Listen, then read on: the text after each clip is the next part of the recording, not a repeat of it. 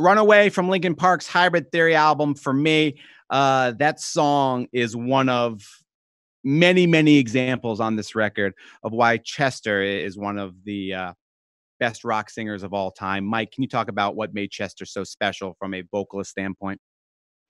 You know, one thing we've talked about a lot when we're talking about this period of time and this release is that there's a lot of demos on the Hybrid Theory 20 in the Hybrid Theory 20 box set, and you get a good sense of what it was like to go from. I mean, the earliest demos that are on here were by me and our friend Mark, and those were done with almost no gear on a cassette 4-track with a $100 microphone.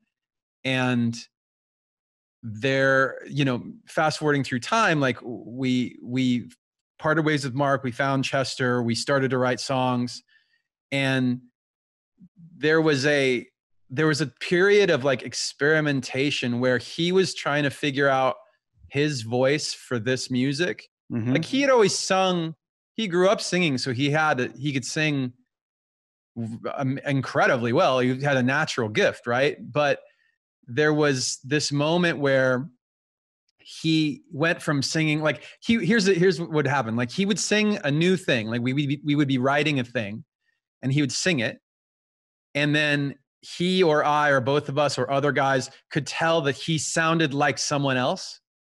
So it's like, oh, right now you actually are like, you have a little bit of an English, like a British accent right now when you're singing that. You sound kind of like Dave Gahan from Depeche Mode, or you have a little bit of like a twang, like I don't know who you're singing like, but it's not you. So we do this thing and he'd go, yeah, I know. I just hear it this way. And then we try and like dissect it and make it like I remember we were so focused on finding that thing and like finding his way of singing over the stuff.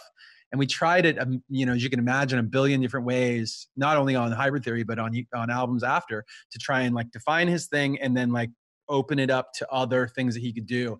And what is so remarkable about his voice is the range. Like he was really able to do, he could do the screamiest of metal songs. He could do the softest of ballads. He could do an Adele song. He could do Led Zeppelin. There's just so many things, like so much ground to cover. I could throw like virtually anything at him and he'd be like, oh, okay. Like, yeah, I'll sing that. And he'd just nail it. It was crazy.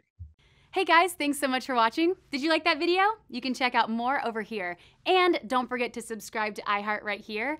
And if you're already a longtime fan, make sure you ring the bell down below so you don't miss a single video. Bye guys.